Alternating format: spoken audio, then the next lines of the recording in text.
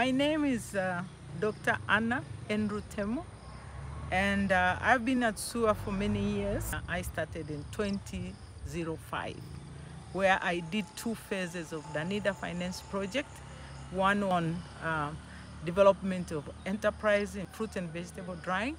Another one was developing growing innovative entrepreneurs.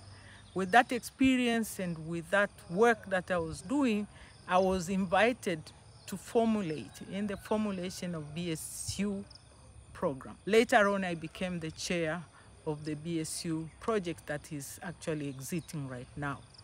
And what we have been doing could not just stop there. We have already built the capacity and very strong collaboration with universities in Denmark.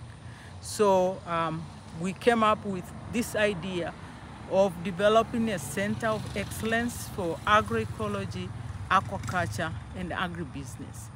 But why center of excellence in these 3 areas? First and foremost, climate change is a huge problem in the world. And this applies to Tanzania and many developing countries.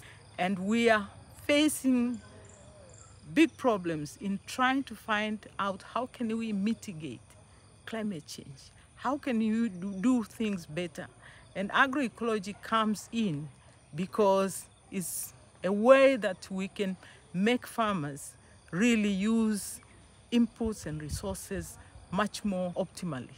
I'm an economist, so I'll say optimization of resource use is very, very important, but we have to do it also sustainably. The center, the idea of the center is that we are going to really come up with the science, technology, and things that will make us continue living comfortably, but also being able to maintain the world, the environment, the ecosystem, and everything. So given that we have already developed the capacity in the 3 areas, we were thinking that let us apply this.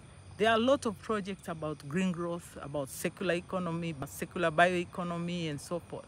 And this science has to be applied. What is really in the bottom of my heart is that the science, universities, and research centers that is being produced, the knowledge.